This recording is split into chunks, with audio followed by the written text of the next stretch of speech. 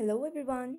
Okay, so as we were doing the chapter number third of your class 8 NCERT history, so ruling the countryside. So we were on the topic the new system, a new system is devised. Okay, so in this video I'm going to clear this topic, and please watch the previous videos to have a better understanding of this topic. All right. So before beginning this topic, let me just give you an overview of this topic. That in this topic we'll get to know about the Mehelwari settlement. The only thing here comes Mehelwari settlement. All right. Okay. So without wasting time, let's begin. So here in the northwest of Bengal's northwest, at that time in the Bengal presidency, the northwest area now considered in UP is now currently is in Uttar Pradesh. Okay, Uttar Pradesh is a state in India in the northwest area. Okay, so there what happened? An Englishman, Holt Mackenzie. What? Holt Mackenzie. Remember the name Holt Mackenzie.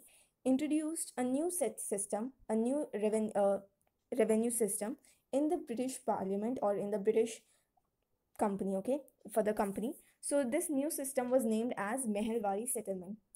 Okay, so Holt Mackenzie devised the new system which came into effect in 1822. Okay, in 1822. Sorry for the handwriting. I have a little bad handwriting. Leave it.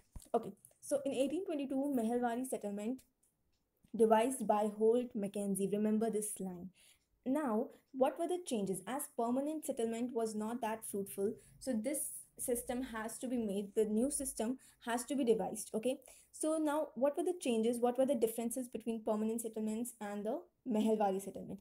So in this, what happened, collectors have to evaluate the revenue by looking at the looking or checking at the lands of villagers on a particular period of time. Okay, so they have to check it, they have to keep an eye, all the collectors, revenue collectors have to keep an eye on the villagers lands, or whatever, or how the soil is getting cultivated, what are their incomes, monthly incomes. So they have to keep all the records up to date. This was the thing, this was the first point of Mehelwari settlement. Now the second point comes here, that there was no fixed revenue. As in the permanent settlement, the revenue was fixed, which has to be paid to the company. This time there was no fixed revenue.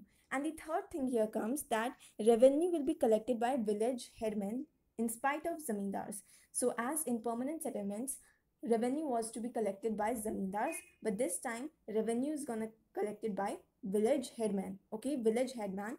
So they also hired village headmans. All right, I mean headmen.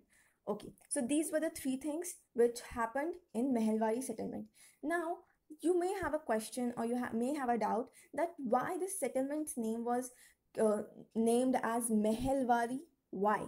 So the reason behind this is the term Mehel means revenue estate for Britishers. Britishers consider the meaning of Mehel as revenue estate. Okay, in normal language we think Mehel is a castle, but at that time they considered it as a revenue estate in which one or more villages can be considered.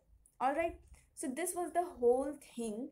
And let me just tell you, estate, you can consider the term estate here comes, may you don't know the meaning of it. So estate is just about a group, you can consider it as a group. So the group who pays revenue, that group is known as Mehel. Okay, so group of villagers or group of villages, that it is. So this paragraph ends in here.